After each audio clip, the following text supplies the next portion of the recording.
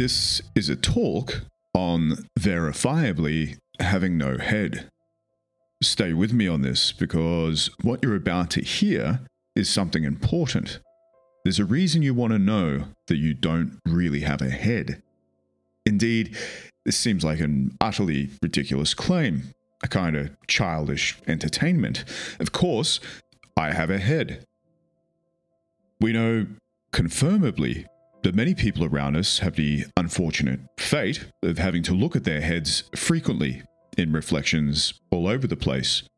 Yet, once had, this realization is at once undeniably profound and strangely ordinary. It is tied up with mindfulness practices, but it is not that as such. That is not even really necessarily required for a glimpse of the fact that you do not have a head. And yet it is undeniably a strange realization, and a profound realization.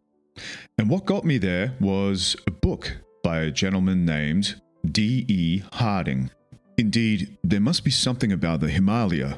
The rarefied air there seems to trigger something in man. It did in me, it has in many others.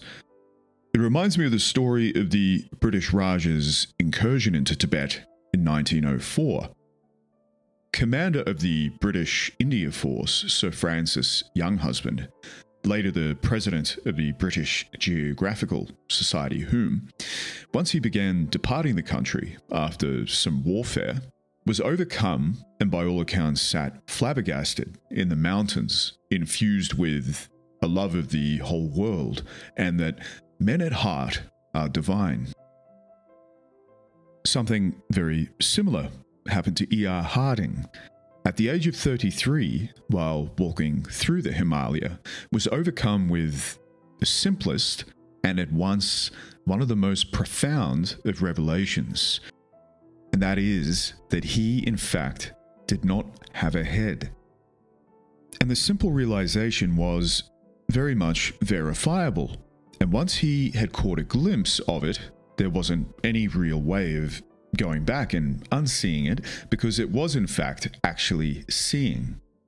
For my own part, this was all part of a cascade of meditational realizations that I had in alarmingly rapid succession a little while ago, which seemed to run into everything that I had always been doing wrong. One of my mentors, whom was monumental in this unwinding, told me that it amazes him how many cushion sitters, referring to meditators, are completely missing the point.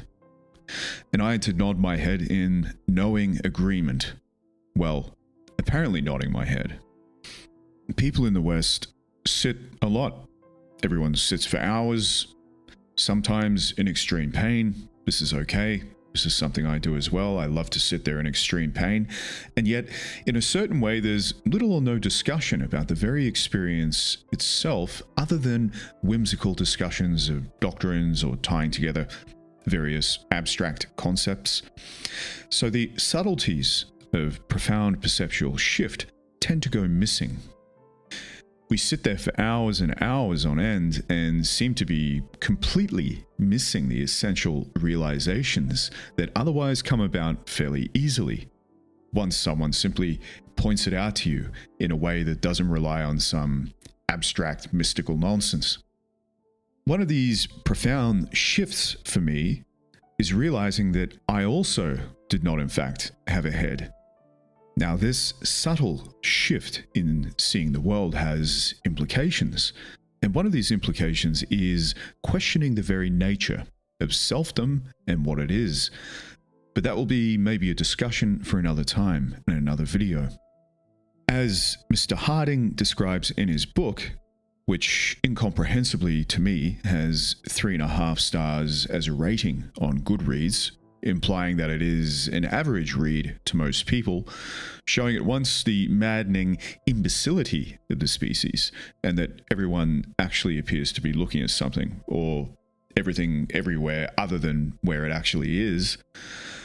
Nevertheless, in Harding's case, he told us, "Somehow or other, I had vaguely thought of myself as inhabiting this house, which is my body, and looking out through its two little round windows at the world.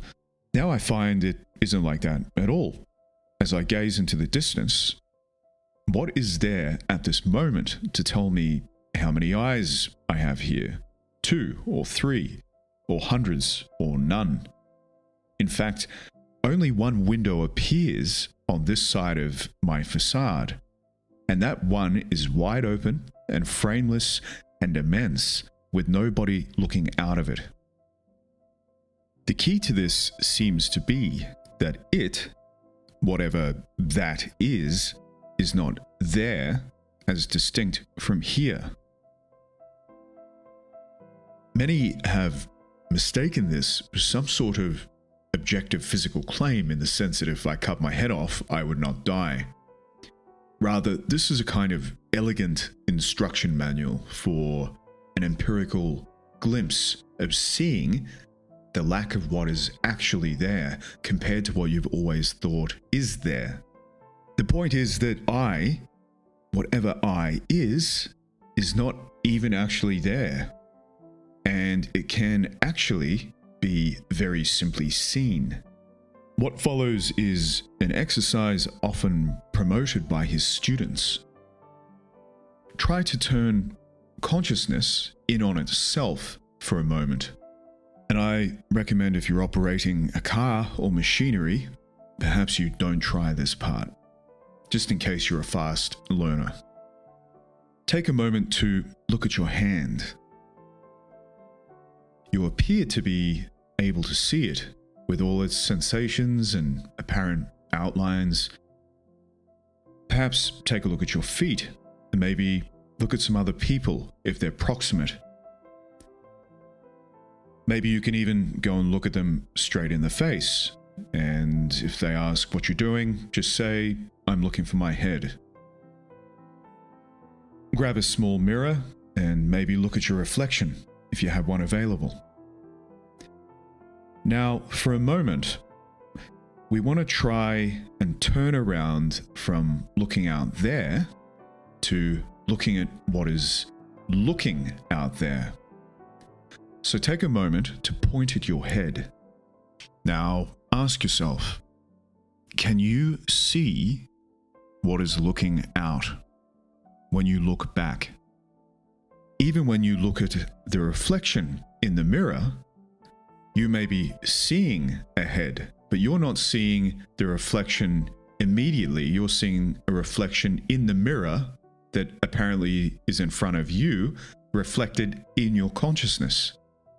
So what did you see? You are now looking inwards, turning the direction of your attention around 180 degrees from the objects out there to you, the subject. Did you see your face? Did you see anything there at all? Rather, could we now say everything seems to be spontaneously arising in the same pure void or awareness in which everything else appears to be spontaneously arising? What is out there, even, when you think about it? Maybe at this point you've gotten a glimpse of what is meant from these instructions. If you do, then you've seen exactly what Harding meant. And it is pretty amazing at first how truly surface the apparent lack of self really is.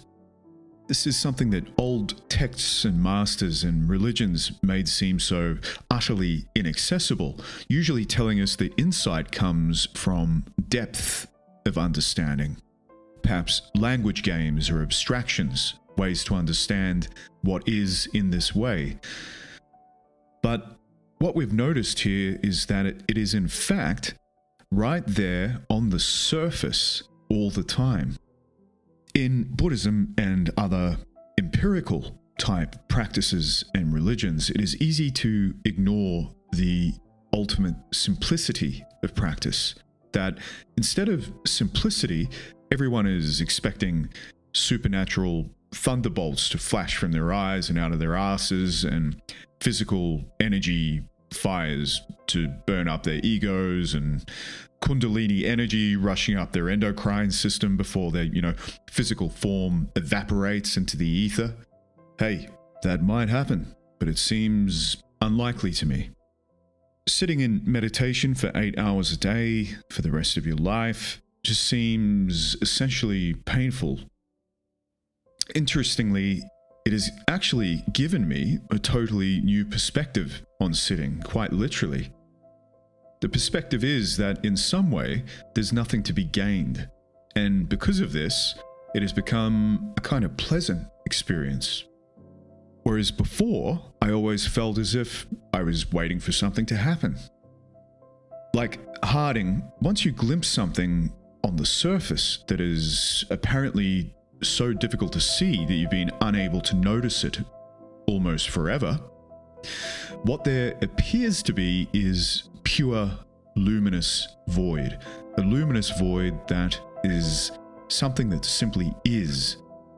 And it is not here as distinct from there. His words are worth contemplating. Now, I realize as much as anyone else that topics like this run the risk of sounding like a bunch of commie gobbledygook. But rest assured, this contemplation is worth your time, and if you didn't see from the exercise I prescribed, I suggest you look online for various exercises, or even if you want to contact me, I'm happy to go through it with you. So, I hope you enjoy the next few weeks, perhaps months for some of you, looking for your heads.